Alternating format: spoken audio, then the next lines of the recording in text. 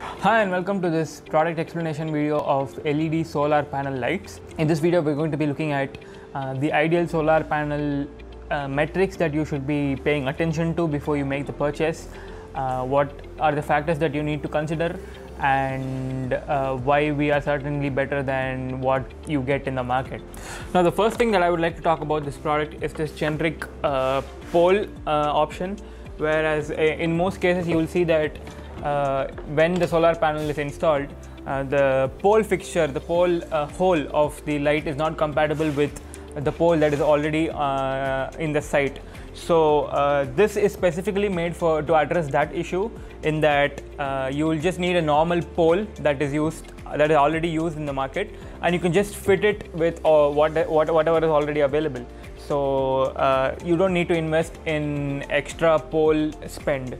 Now the second thing, and I think that this is the most important part, now this is an inbuilt battery. Again, you don't have to have a specific outlet to place your battery, everything's inbuilt in here.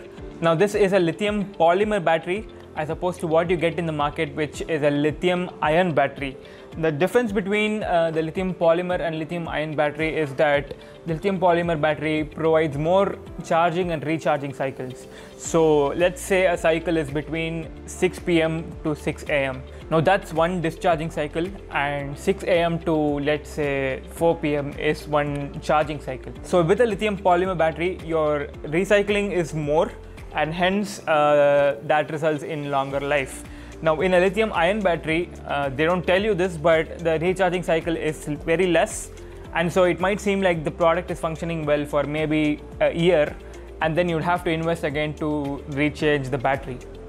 Now the third thing is also this inbuilt solar panel.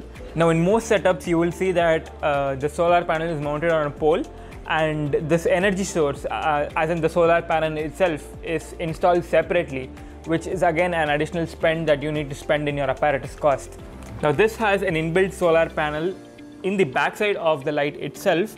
So what you're getting here is this 4-in-1 one-size-fits-all solution, in that your apparatus cost spend is way more reduced than what you usually see in the market. It is also a branded solar panel, so the quality is quite assured.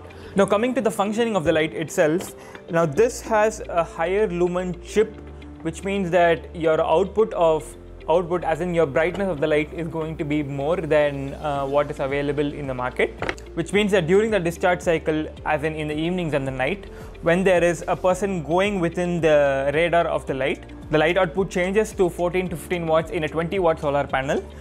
And when there is no one around on the street, it automatically adjusts and saves and reduces itself to about 3 to 4 watts. Now let's get a little bit more technical, shall we? Now as I stated earlier, the maximum discharge is 13 to 14 watts, which will give you an output of about 20 lux. Now the battery here is two numbers of 64 volt and 6 Ah batteries. Now if you multiply that, you will get a maximum storage capacity of 76.8 watts. Now according to research, discharge cycles are about 12 hours, among which 2 hours the light is going to illuminate at its maximum capacity. So that will amount to about 26 watts. And when there is no movement, when there is no one on the roads, that time is around 10 hours, which will amount to 35 watts. Now adding 35 plus 26 watts will give you about 61 watts, which clearly states that the light output is well within its range of 76.8 watts that we saw before. Now the solar panel that we are using here has the capacity of charging up to 15 watts per hour. Now that will amount to about 60 watts for 4 hours and about 80 watts for 8 hours, which again, going back to what we discussed before, almost matches with the battery calculation part. Now if you see that I am close to the product, in the vicinity of the product, so this is a 20-watt fixture. So as I stated earlier, this is illuminating at about 13 to 14 watts. Now I am moving away from the product, and it should turn to 3 to 4 watts any minute now.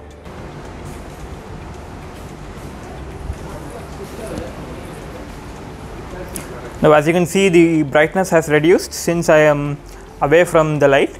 Now this is illuminating at about 3 to 4 watts. So you get 1000 cycles of this basically. Now just to summarize, a ready-made pole option, a sensor, a battery that is ready-made and inbuilt so that you don't have to worry about extra apparatus cost and safety concerns in theft and whatnot.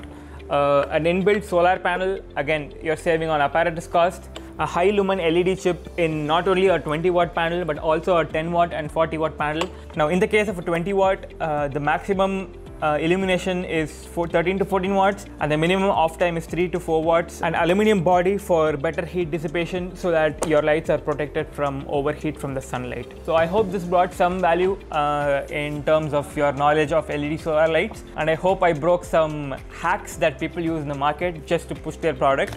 If you enjoyed that, please consider subscribing and please do feel free in getting in touch with us.